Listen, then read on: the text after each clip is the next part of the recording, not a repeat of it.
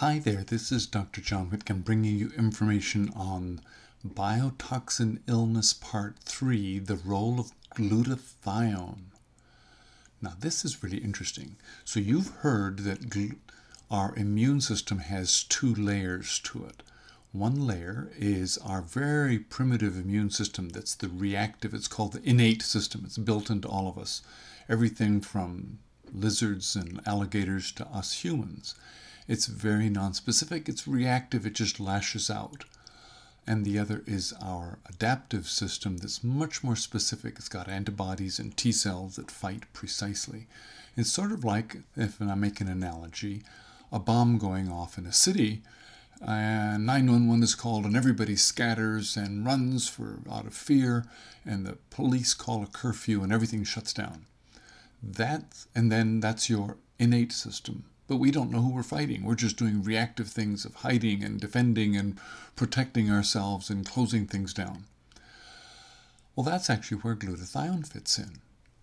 And glutathione probably crosses both sides. Now, your adaptive system in that analogy would be surveillance cameras finding somebody's license plate and then tracing down what their picture looks like and putting it out on the media for everybody to follow who the perpetrator might be.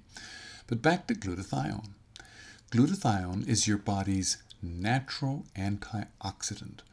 It is actually a very simple chemical. It's only got 3 amino acids in it. It's a tiny little protein, but one of them has sulfur, and sulfur sucks up free electrons. That makes it a very powerful antioxidant.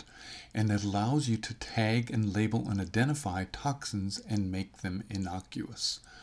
So there's been papers published on this, and that's what's reviewed in our written document, that show that as we age, our glutathione levels drop remarkably.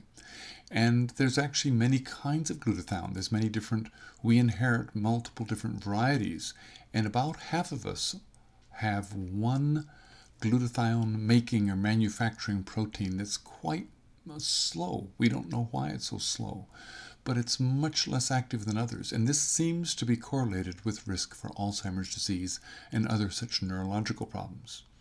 Well, let me give you 2 examples that I have personally seen.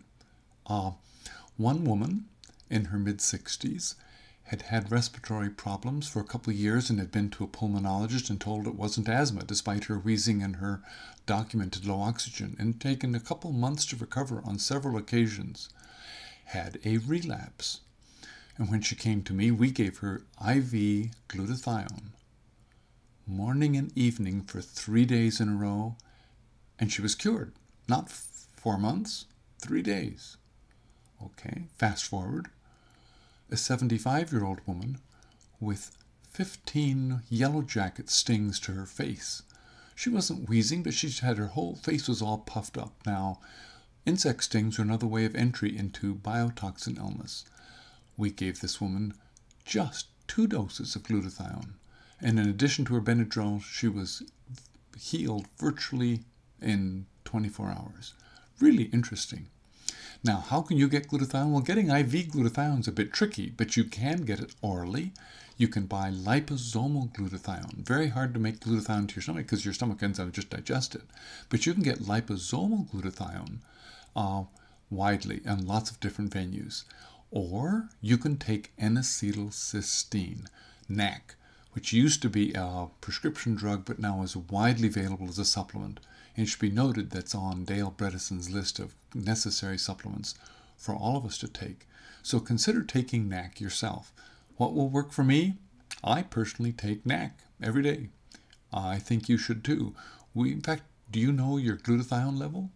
I suspect none of you have had it measured.